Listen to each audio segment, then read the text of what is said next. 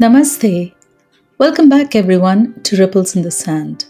This podcast is brought to you by the folks at Drifting Sands Haibun, where we invite Haibun poets who have appeared in the journal to both read and discuss their poetry. This is your host, Sangeeta Kalarikal. To our regular listeners, thank you and hope you have subscribed to our YouTube channel so that you won't miss out on our activities. Do like, love, comment, spread the word of poetry to your friends. Our guest today, is a musician, an award-winning poet with 4 published free verse poetry books. While these days she exclusively writes in the haikai tradition and is a highly respected and widely published haijin. In 2021, she was presented in A New Resonance, 12 Emerging Voices in English Language Haiku. In her words, it is as if haiku chose her. Jo has a strong voice in the Haibun form, with her latest work appearing in Contemporary Haibun Online, Drifting Sands, and the Haibun Journal. She has also been an editor for the Drifting Sands Haibun. Folks, please welcome to the podcast Jo Balistreri. Good afternoon, Jo. Sangeeta. Yes, perfect. Okay, good. So you also live in the Midwest, right? I mean, Yes. I just wanted to. Okay, super. We're in the same time zone, folks. So Which is nice. this is which is definitely nice. Yeah. So I also wanted to check one thing with you. It's been extremely hot here. Has it been the same there? But close to 100 here. So. Extremely hot. And today it is extremely rainy. Good. We need the rain. It feels like hot rain. So I was looking at your website and saw a lot of lovely work. You went from a very successful mainstream free verse poet to almost exclusive haikai tradition. So what was the lure for you in these forms? Well, originally, I think I just wanted to learn a form, not knowing what a form was in haiku. I thought, I will learn a sonnet form. I will learn a villanelle. No, haiku is 3 lines, and so it was very challenging. I liked the challenge, and then I got to love the simplicity of trying to get the thingness of something and how I felt about it. It was a very emotional thing, because here's something so simple that is so abundant. How do you do that? Mm-hmm. And it made me aware of my life in a way that mainstream poetry did not. And so it became almost very subtly, but it became a way of life. And it's a spiritual path almost for me today. It is how I want to live my life. So it went from a form and a challenge to this all-encompassing way of living that I cannot think of going without. I think haiku. I dream haiku. And even when I'm not writing, that's always there. Yeah. Right now I'm trying to write a haiku in my mind about the way you look.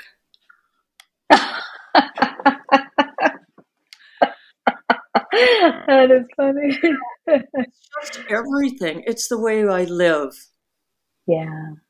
So it was when I finally, I write very few free verse poems. I love haiku. I cannot imagine my life without it. Mm-hmm. So would you say it's not just a form or poetry, it's actually forcing you to be aware of the surroundings and almost breathe haiku, right? It's breath. It is breath. Definitely Yeah, breath. And it went from just, oh, I'm going to learn this form. Well, if it had stayed there, I would have missed the whole thing. right. But it captured my mind, it captured my spirit, it captured my soul, which I consider a little different than spirit. Right. It's a it's the way I live. It's the way it is breathing. Mm, It is breath. mm. Yeah, so Yeah, I don't beautiful. know. I mean, Yeah. just thinking about it makes me excited. So, our listeners would probably, there might be some in our among our listeners who are just novices, just starting to write haiku. What's your advice to them? I mean, since we're talking about haiku, almost like a journey, right? Yes, it is a journey, and I reading and reading and reading. At first, I would have to say, as a beginner myself, I did not understand haiku at all. I Mm, thought, what is mm, this? But I kept reading and I kept reading. And then after a while, reading Higginson and reading Lee Gerga and reading to amplify these little gems. Suddenly, one day, I read something, it might have been Busan. I thought, oh, this is the most beautiful thing I've seen. I felt it inside of me. This is mm, haiku. So I think reading is so important. Having a mentor is so important. mm. Having people that you can speak with that are better than you are. There's always somebody better. And therefore, you can always learn more. That's so true, so profound, though. But it is a fantastic piece of advice, Joe. Thank you. Fantastic piece of advice. Yeah, yeah, So I hope that yeah, helped. yeah. So, as a poet, so haiku is one, but haibun. What is it about haibun that has attracted you? Well, High Moon has everything. First of all, there's the form itself. You, you don't just send in a poem and attach a haiku to it. That is Yeah, not haibun. But the yeah. haibun is telling a story. It has that narrative to it. And then you use poetry techniques. I mean, those are very important. You can Yeah. use some of the same techniques in the storytelling. But now we get to the exciting part too. You have a haiku. And more for me, the haiku is absolutely elemental to the haibun because it Mm, adds another dimension. And particularly if you get used to using, and I don't always, a kegel, which mm, gives the haibun resonance, emotional resonance. Um, and so you can tell a little side story with the haiku. It can relate it in some way. It doesn't have to, it should not take anything from the narrative, any of the mhm. same words. But you write Yeah. this haiku that adds this different dimension. And then for me, when I'm all done, I think, oh, I have a title. I can do something exciting with a title that is again another dimension to the haibun. So we have Mm, three different ways, all in one, of telling a story. And then there's the right. importance in that I guess you have to ask yourself, what does this mean? Yeah. That's really important. And maybe finally, is there an enduring quality?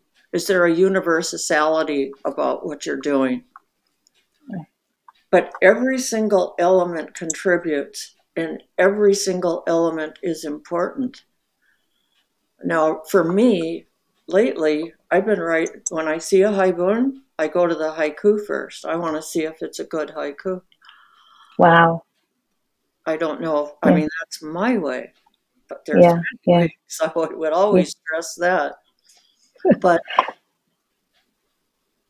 although I write a lot of monaku, I Yeah. also like the idea, more and more, I can't explain that enough, of three utterances so that you have, for an example, Mm-hmm.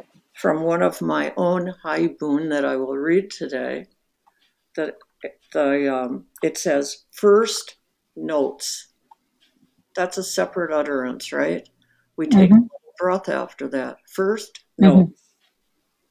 Honeysuckle scented. That's another utterance, another piece of the puzzle. The third one, by the sun. Beautiful. Yes. I see what you mean. Yeah. See And what you mean. so Yeah. the So it's haibun just, it offers so much, but it yeah. also asks so much. There's a Mm-hmm. great responsibility in writing a haibun and asking yourself, does this matter? Is this something that other people can relate to? And the big question, of course, can it endure? Does it? Right. Right. Yeah. And Timelessness. yeah, timelessness. Good. Yes, thank Yeah. you for that conciseness. Sorry, I didn't mean to Oh, I interrupt. love that when you So, go. so I was just wondering. So, how about we start with the poem of yours? I mean, the one that you just quoted from Timber. It's very close to my heart, because it's about the earth. So, before you go ahead and read your haibun, can you tell our listeners what your inspiration or motivation was behind writing this particular Yes, piece? I can tell you exactly. I'm a musician, and all my life I wanted to play a Bach on my programs. I was a concert pianist. And Mm-hmm. back in that day, nobody wanted Bach, but I insisted on Bach. I love Bach. So anyway, I got the chance to have a harpsichord made and went to Yeah. Massachusetts and chose every single part of that harpsichord, the wood, the keyboard, the way it was pitched, everything. And I walked Wow. into this warehouse, which it was, and all these little apprentices, I still see them with their aprons running around with the wood and the smell of the wood. Wood. And so it was everything to me to be Yeah. able to see this wood from the forest. And we're now not, we're doing honor to the wood. We've cut Yeah. it, yes, but its music will continue Yeah. in an instrument. So that was what prompted me Wow. to write this. Yeah. Would you like to read it, please? Do you want me to read it? Yes, please.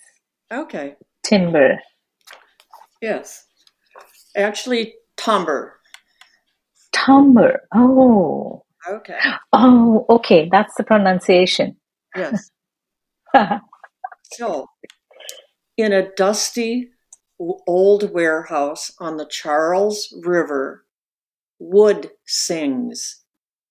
Melody vibrates within the Norway spruce, waiting to be shaped into soundboards. The smell is intoxicating. We watch men cut out keyboards while others apply ebony to the natural keys, ivory to the sharps. Aproned apprentices touch the wood with reverence. The master points to piles of satinwood, basswood, rosewood, pine. Says it is important not to forget the wood has known only the music of dense forests and high mountain tops, of the creatures that lived within its shelter, and the elements that shaped it. It is our job, he says, to soothe the tree's spirit. First notes: honeysuckle scented by the sun. Oh, so beautiful. You write so beautifully, especially your prose is like it is poetry as well. Thank So you. it's just so beautiful. Thank you. So, so you've been an editor for Highbone issues, Yes. several. So what is it that you like to see in a Highbone from an editor's point of view? Well, first of all, we have to be very honest. I don't know much about editing. I'm going to say that right up front. But what I like to see is a flow. I like to see how the parts help each other. Mhm. I like the haiku to be good, Mhm. but I think the flow, and again, what does this mean? Yeah. What are you telling me? Can I take this home with me? Will I remember it? Yeah. I don't know. I guess I need to do more editing, actually, and I don't have the time to do more editing. But you learn so much from the people. Um, Mm. and so I learned a lot editing, and I learned to recognize that flow and how you could make it better with some concision and with some turning around of a phrase and just all kinds of things. But I guess if I had to say one word, I didn't realize I was such a talker because I'm not usually. But anyway, We love it. I think when we're in a situation like this, I get so excited and so enthused that it just all comes out. But I loved being an editor, even though I found it. Super, super. Yeah, you get to read a lot of poems, right? I mean, That. And seeing yeah. the diversity, there's a great diversity on Drifting Sands. And I Oh, think yes, yes, strengths, don't you think? yes, yes. It's really nice. Oh, I love it. Yeah, yeah, Yeah. yeah. So, and I saw a lot Mm. of wonderful writers, and I learned a lot. Yeah, What more could you yeah. ask for? True, true. Oh, so shall we go to the next poem that you would like to, you can read for us, maybe? Um, Nevada testing. What is it? Nevada testing, Oh, Nevada test. maybe. Okay. Yeah. I always wonder if I pronounce things right. No, that's Because my pronunciation, so I was schooled in India. So my pronunciation is a mix of Indian, as well as afterwards when I came to the US, it's all got quite. I'm quite a mutt. it's it's very good. Actually. Thank you. Yeah. Okay, so Here's Nevada testing. mhm. In the 50s, we moved to South Dakota, and Dad bought a Magnavox TV. The signal blew hot and cold over the plains from Iowa, so he instructed my mother to keep the set on. We woke each morning to a test pattern, watched through a snowy screen the denotation, the formless rising, and finally the large mushroom cloud. The process repeated itself all that hot summer. And the haiku in the middle here is as ordinary as cornflakes and Wonder Bread. We were children. Only at night, when Flash Gordon arrived, did we huddle around the TV with our playmates. Ray guns and space wars. Finally, something happened. But can you imagine growing Thank up you. and seeing this every single day on a TV My screen? goodness. Oh my goodness. Is that what had happened? And we I had no mean, idea what it was. I mean, we knew they were oh testing, wow. but we didn't know the dangers. We didn't know. Our parents didn't explain it. Yeah. So it was televised, telecasted. Yeah, every single Oh day, my all day goodness. long. Oh That's my all that was on goodness. the TV until 5 o'clock at night. Oh my goodness. And so it would take the whole day for the mushroom cloud. It would go very slowly. And it did some days, of course, it took days as I'm remembering, and I could be misremembering because it took a long time for it to be the mushroom cloud, and it would start over again. Oh my goodness. Oh my goodness.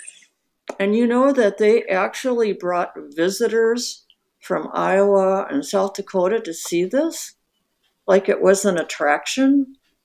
Oh my goodness. I mean, it's hard to imagine that, isn't it, today?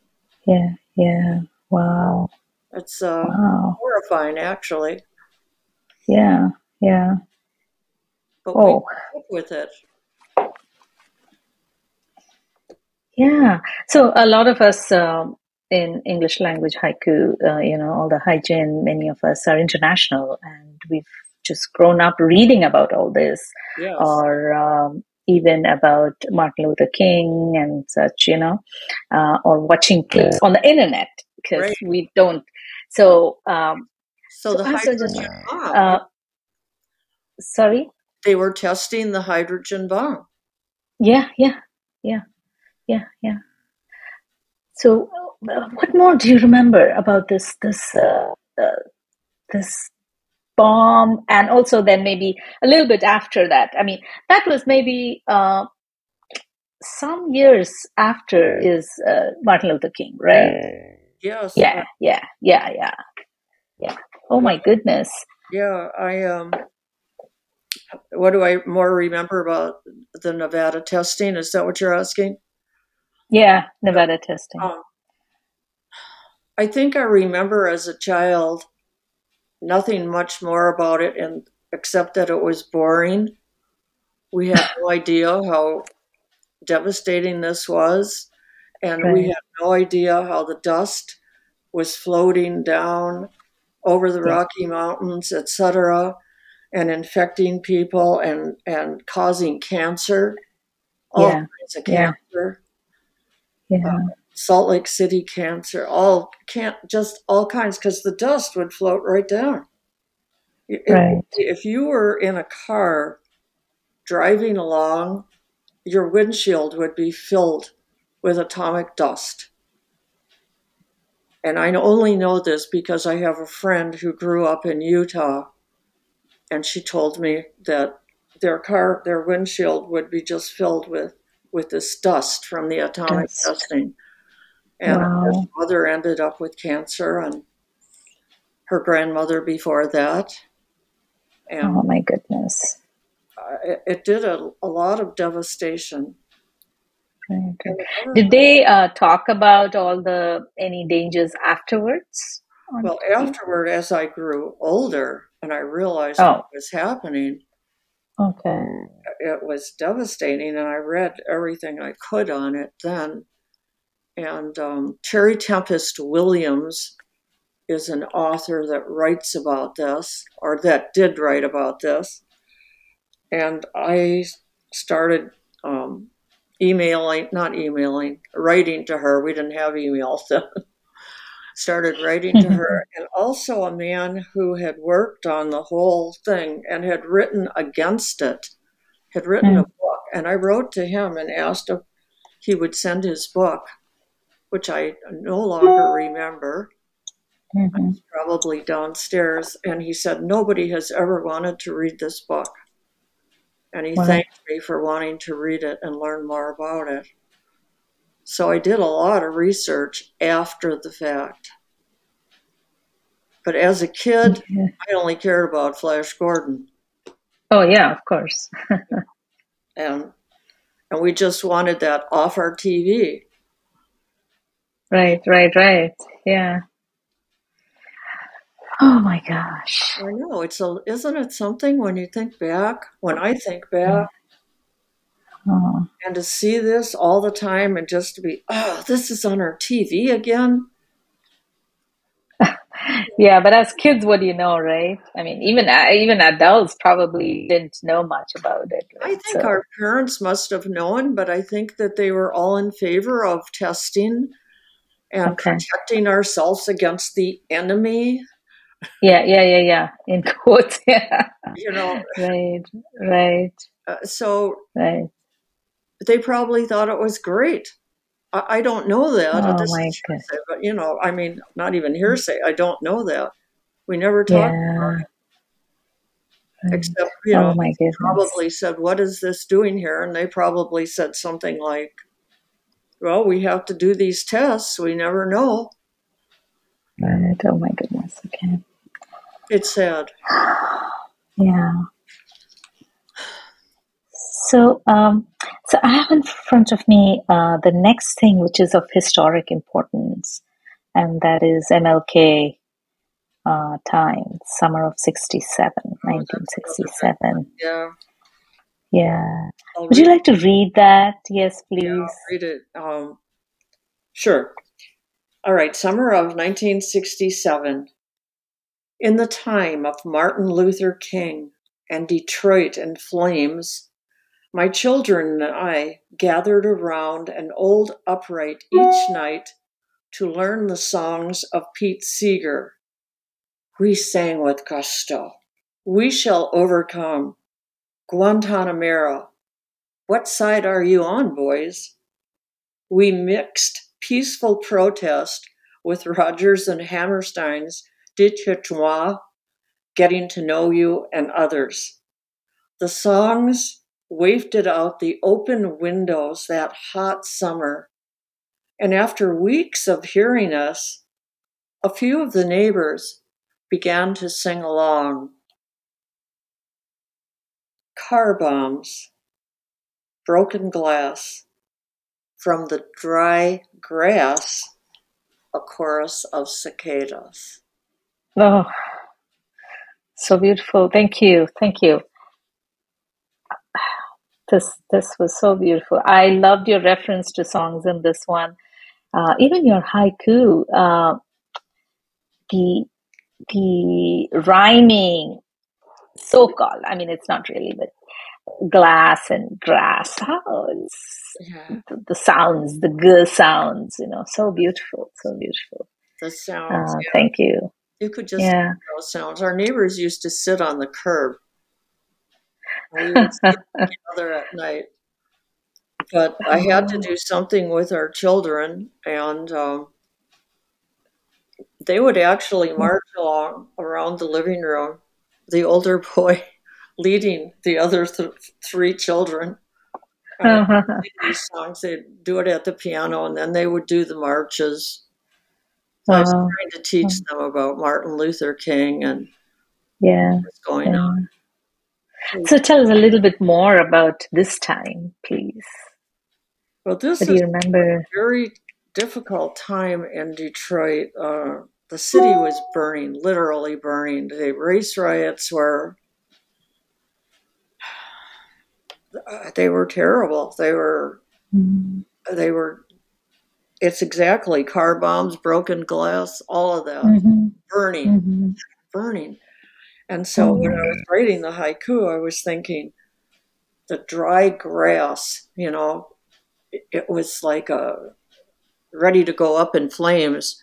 And the cicadas, Exactly. you heard that noise. There was always that sound.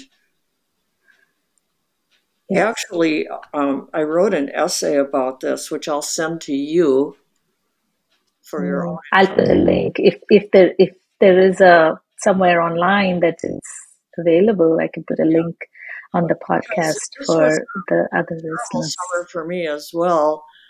I was going through a divorce. I had three children at home, there was very little furniture, but we were happy. We had the piano. Mm. We had the piano, and we just really, really enjoyed this. Way, way back when, 50 years ago, I guess. Yes, I hate yes, myself, but, 55, yeah. but that's who it Oh, is. wow. But yeah, Yeah. Detroit was Sometimes I feel we've come a long way, but still a a long way to go. long way to go. And in those days, we had a TV. We had a black and white TV, Mhm. and I'd have my little boy beside me. And sometimes they would show the writing. And so I would Mhm. try to explain about Martin Luther King and what he was trying to do, and giving him a feeling for how one person can make a difference. Yes, That yes, this is what's happening, but this doesn't have to happen.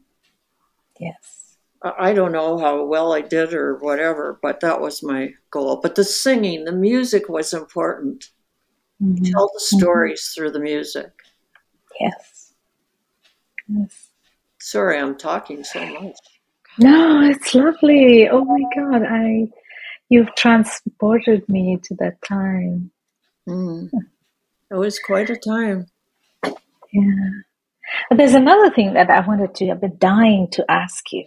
What? So in 2009, you placed first in the Wisconsin Writers Association Jade Ring Contest, and you were awarded the Bard's Chair to keep for Yes. a year. Oh my goodness. And I saw a picture of that on your website and I was blown away. So tell us, how did you feel? What did the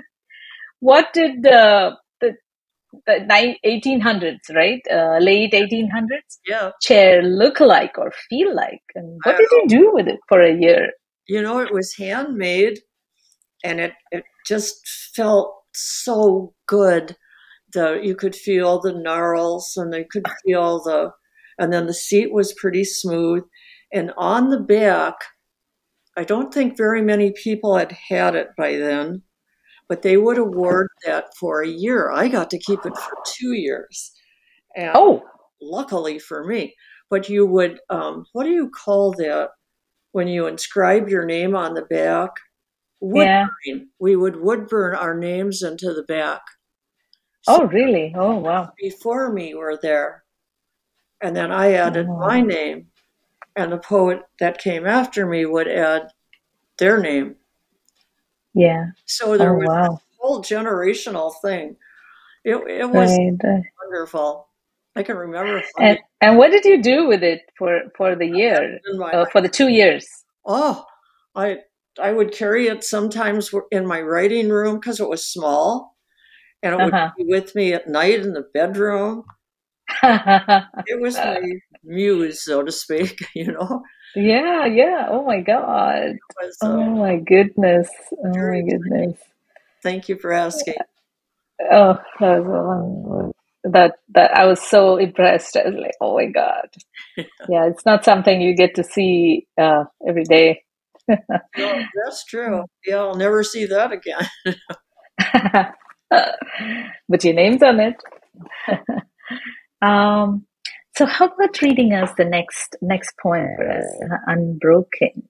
That is, yeah, that That was a was, big poem too. I mean, a big time, yeah, yeah. because up until 2009, I was a concert pianist. I Mhm, had mhm, stopped doing some of it in 2005 when my grandson mhm. died. I would say most of it. But I still Yeah. played the piano, and I still did performances, though not as many. Mhm. And in 2009, I got throat cancer.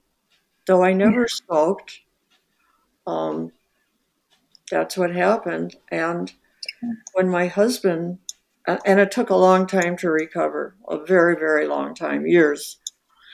But at the time, when I was in the hospital, I was out of ICU when this happened, this poem, and I was in the heart ward for another month. I kept hearing this song, and so I was very happy. I mean, I love Tom Dooley's song. Mm-hmm.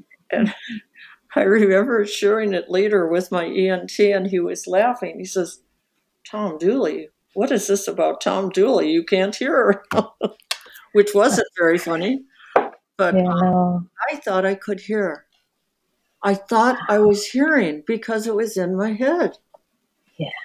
But I had lost my hearing, and so therefore lost the life I knew.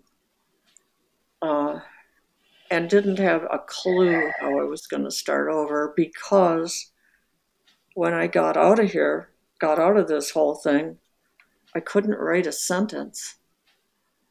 Not even a sentence.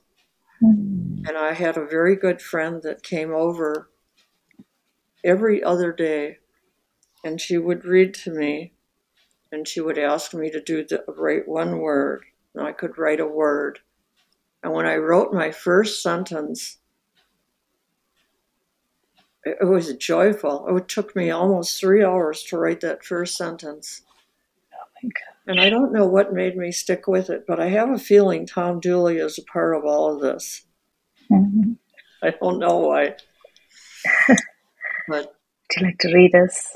you want me to read it? Yes, please. Okay. Unbroken.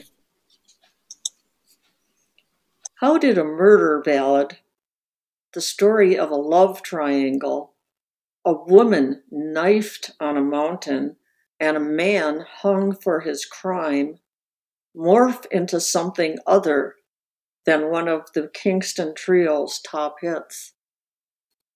I first heard Tom Dooley inside a crowded pub in Detroit after I just turned 21. The song sprung me right out of my body. The soft, moderate tempo, the hypnotic rhythm, the catchy tune. The audience clinked glasses, pounded on tables. One of our guys hoisted himself on a tabletop, waving a white handkerchief. How giddy I felt then, a girl with nothing to lose. When I next heard the Kingston Trio, I was in my 60s, in the hospital. One day, out of nowhere, the trio began singing Tom Dooley and never stopped. Even after I left the hospital and came home, the singing did not stop. Such soft, easy listening. But still, it was then my husband gently told me that I'd lost my hearing and that the music is in your head. Since then, I've wondered why this particular song decided to take up residence in my brain, to be my constant companion. Could it be that in losing what I most loved, my music, my brain compensated with a ballad of permanent loss to match my own? Or did my brain select this tune with its upbeat cadence to urge me to choose life over and over again? Synaptic leaps.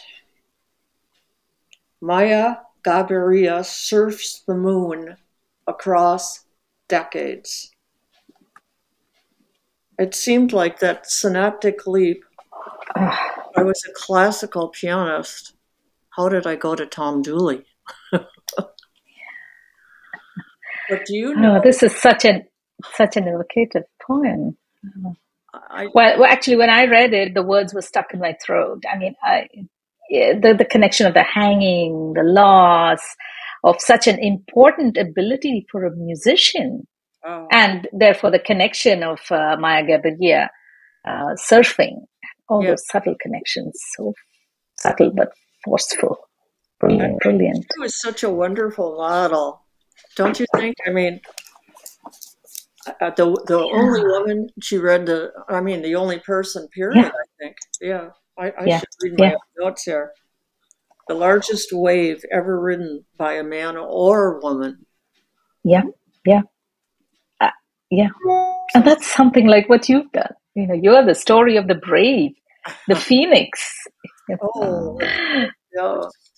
It was, well, I think that this hearing the music in my head was a wonderful transition to deafness, if there is a wonderful transition. I don't want to overcoat this because it really is no fun, I will be honest.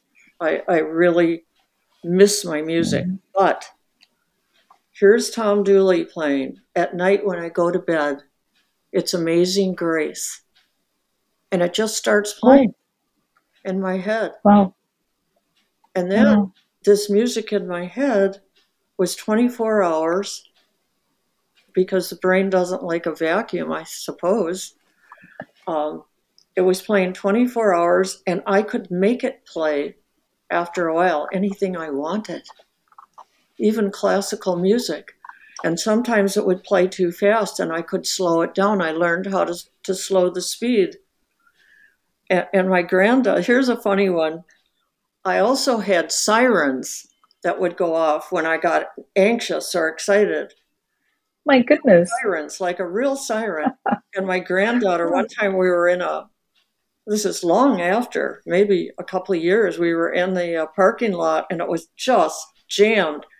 And Abby said to me, "Grandma, are your sirens going off?" So the kids always, "Oh, Grandma's sirens, it must be bad." Oh my goodness. Yeah. Wow. So, how is your hearing loss and your relationship with music and connection with music in the poems? Do you feel the music in your poems have increased afterwards? I'm not sure, but I know that it's really important to me, and I feel like poetry is the music of words to Mm, me. right. I don't think of poetry without music. I don't know if that answers your question, but No, I get it. I get it. but Yeah. in Yeah. poetry or in haiku, let's take a haiku. The music is different. It's a euphony. It's the sound. It's that pleasing sound. Um, Mm, for instance, let me find one here of my own where I can help. Oh, if you take, this is a pretty haiku, but if I take that one with the car bombs, hmm, just hmm. an example of music, Yeah. so you have car bombs, you have car, chorus, Yeah. cadence. So you have that hard Yeah. sound, which goes with this hard high bone, Yeah. really.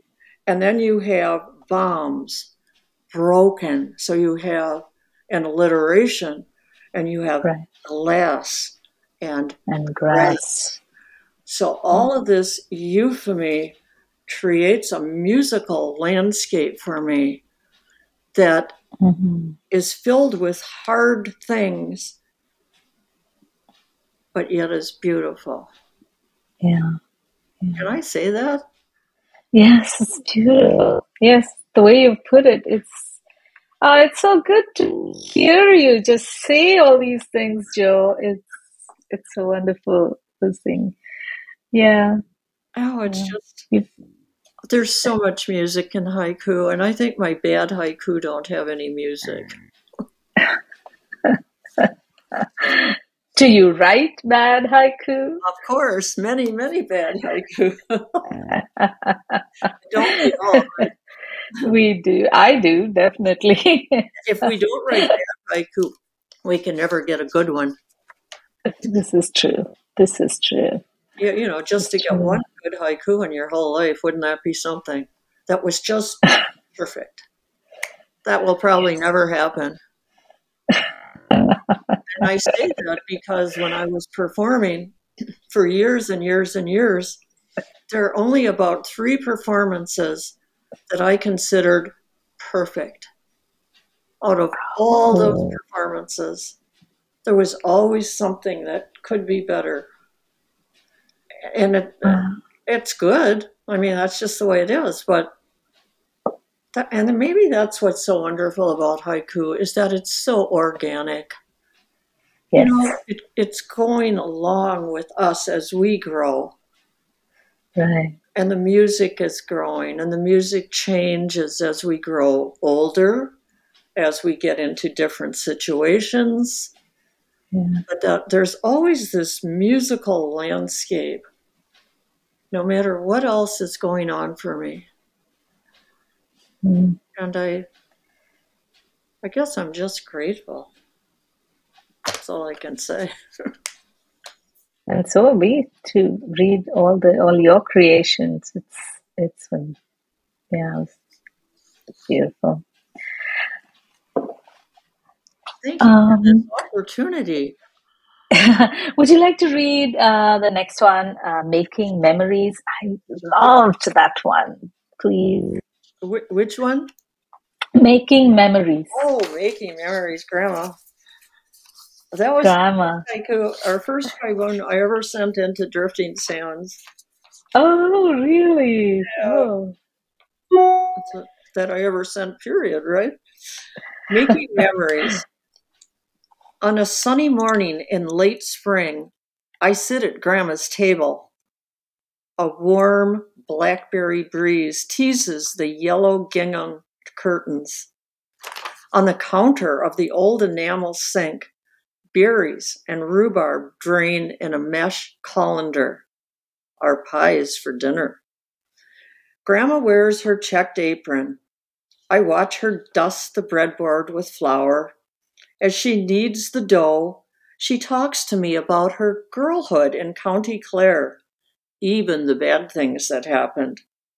Sometimes she sings her songs her mother taught her.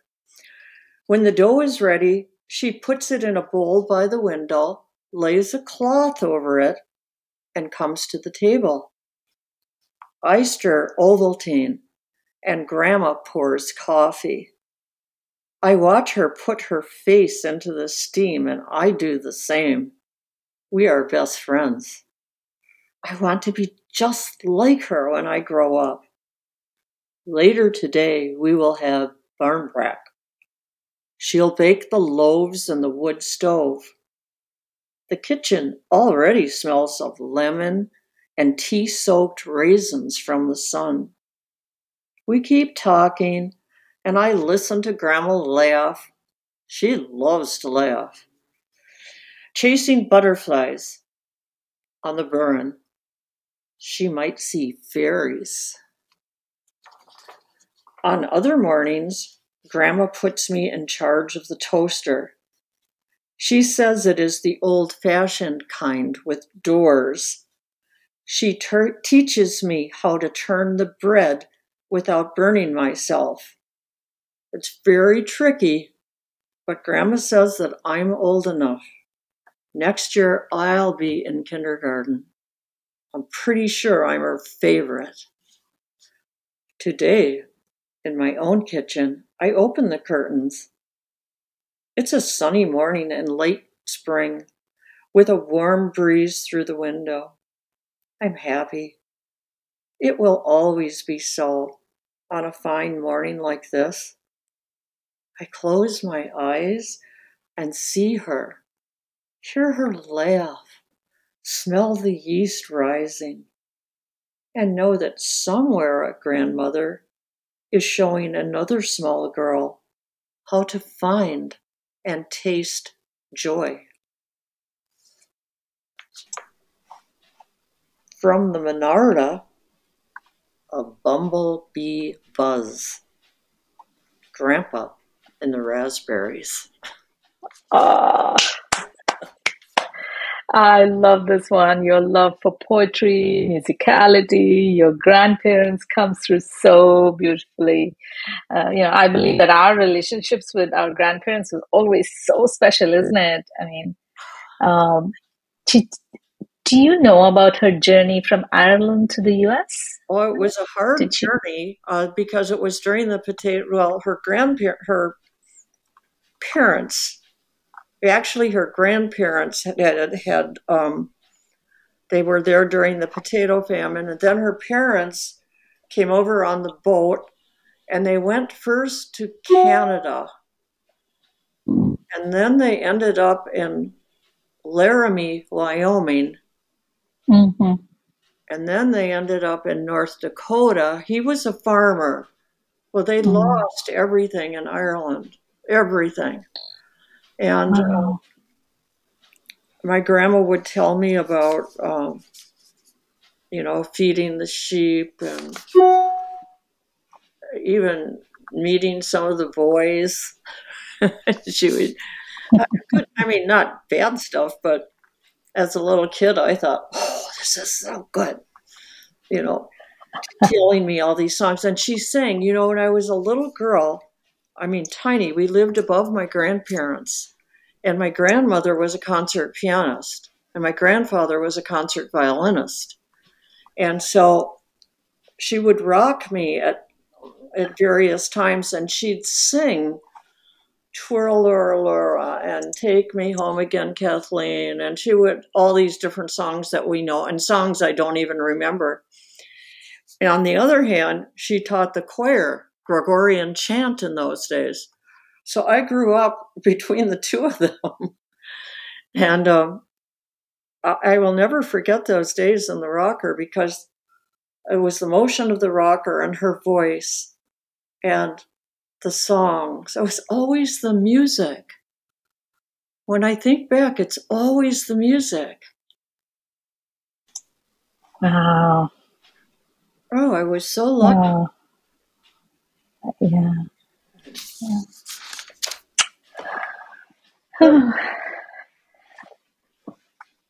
So we come to the next poem of yours. Would you like to talk a little bit about the Darkening River?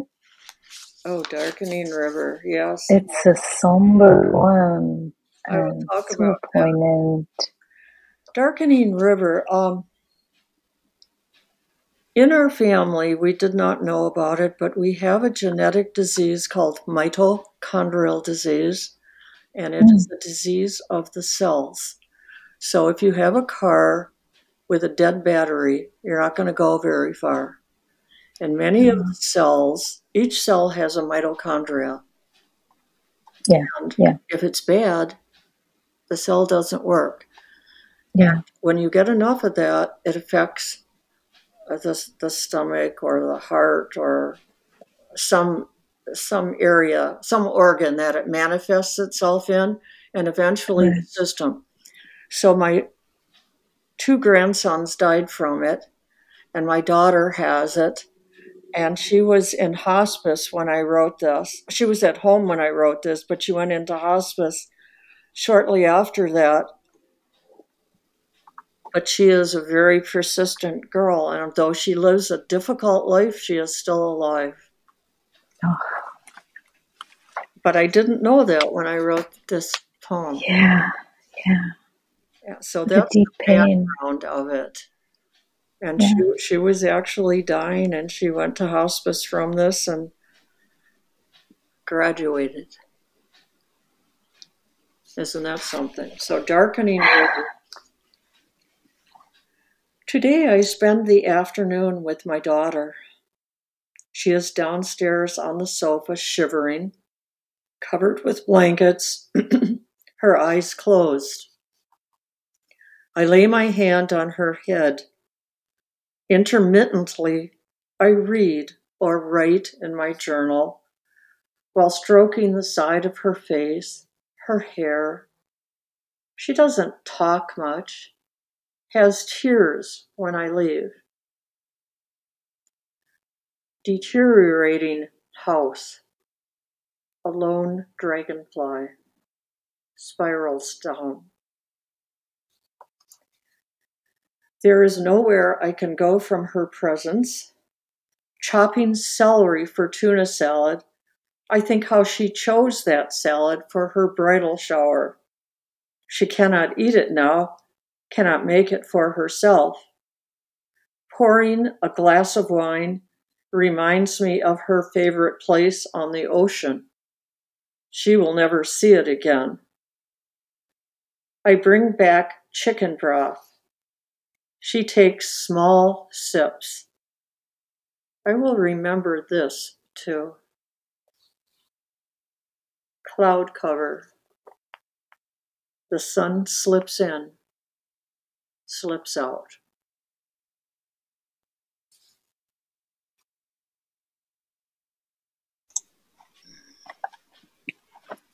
This is so beautiful, so touching, poignant. Thank you. And I can feel the pain. I can feel the pain through your words. It was hard, but thank goodness but you for came through. it. Yeah. And I show her this now. I showed her this the other day. All she could say was, "Oh, mom. Oh, mom." So it's good. Yeah. Well, thank you so much, Jo, for sitting with me and reading all these brilliant and touching poems. What a beautiful afternoon this has turned out to be, I isn't am it? so grateful, really, really grateful that I could talk with you. I've enjoyed this so much I can't even tell you. And it's inspired me. You inspire me. Inspires me. Yes, drifting sands is such a beautiful venture. But before leaving, would you like to close with reading a poem that has appeared in the March issue of Oh, DSH this year? okay. Breath. Oh, breath. Breath. Okay. Sure. Oh, it's beautiful. It's Um, beautiful. let me That would be a get great. everything in Uh, order, but you know how that is. Okay, breath. The noise rises an octave, then dims with lowered lights. Silence weighs in. Spotlights focus on a glossy concert grand, grown larger on the bare stage. From the wings, her heart thumping, hands clammy, she walks across the wood floor, footsteps loud in her ears. The teacher had instructed her to go around the black bench from left. She got it wrong, and her mouth fills with the metallic taste of fear. The girl is 10 years old, her first subscription concert.